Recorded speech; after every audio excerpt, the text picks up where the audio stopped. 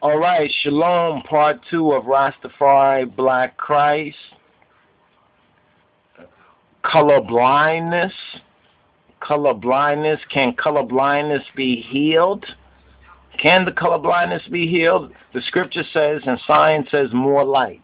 And we touched on this in the first part, but the first part was more on the melanin and the black dot, and what John's gospel says, Johannes Wengel, as well as what Rome Sawochamelekut says, or the epistle to the Romans of Hawaria of Paul, right? Now, here we're going forward to speak on color blindness, and I'd like to give a demonstration of this, because in color blindness it said that, for example, if you're looking at green, right, we'll use green as an example. You're looking at green. One person will just see a bunch of green circles or dots or whatever like that, while who's colorblind. But another person will see a hidden message. I mean, it's clear this hidden message is not really hidden. We shouldn't even really say it's hidden. It's only hidden to the one who has the color blindness. Isn't that interesting? It's only hidden to the one who has the color blindness. So we're using this outer example to explain an inner metaphysical, right, and a metaphorical as well aspect of the scripture, but which is being revealed in these latter days and times, even through science. Because there's a tendency for one to think, at an ignorant level of so-called religios, right? Religos. And religos is the Roman Latin word. The only word that we have that we translate from the Amharic would be hymenot, and the root of that is the amen. So once again, we're full cipher from part 1 to this right here, part 2. So let's go forward right here and just explain that. Think about that in that color blindness with the color green. What about when we have, let's bring up this demonstration that we had promised that we would give this demonstration. So right here we have this balance. This is the balance, right? Now, if you make it brighter, right? If you make it brighter, you can see the details of the face. Notice how you can see the details of the face right here if you make it brighter. Once again, let's look at the preset. You see the preset right there, right? You see the preset. Now let's open up the balance again, right? Open up the balance. Remember, it talks about the face, right? The face of God, the face of Christ. This is from true Christianity, what we call our Tawahido. The true orthodoxy is based on the ancient teachings, right? A lot of whitewash and Romanism has crept into the Ethiopian various churches, and there's a spiritual warfare.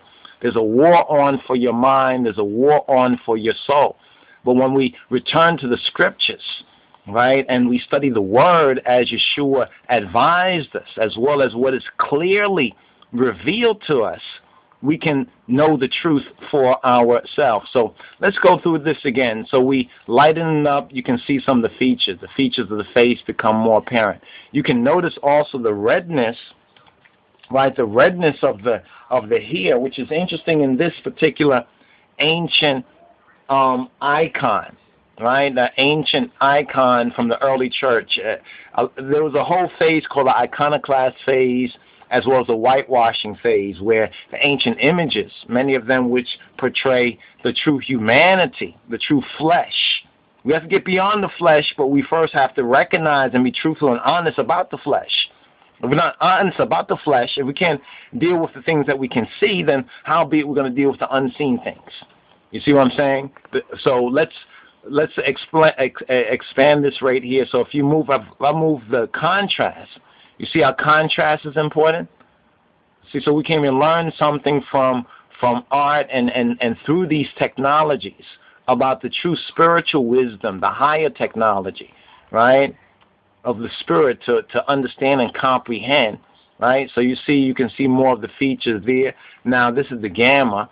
Now, the gamma, you see what comes out, but if you move it very much, it lightens up, it whitens up.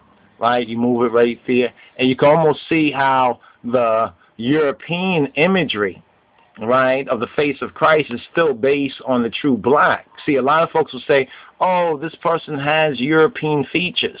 And then when they meet Ethiopians, and we have this actually on the record, they'll call Ethiopians, at least from classical Orientalism and a more intellectual academic form of white supremacy, they will call Ethiopians, and it has been written, and it's also, we have an audio of a half an hour clip that's ancient Ethiopia. I forget the exact name right now, but what they call Ethiopians, dark-skinned Aryans.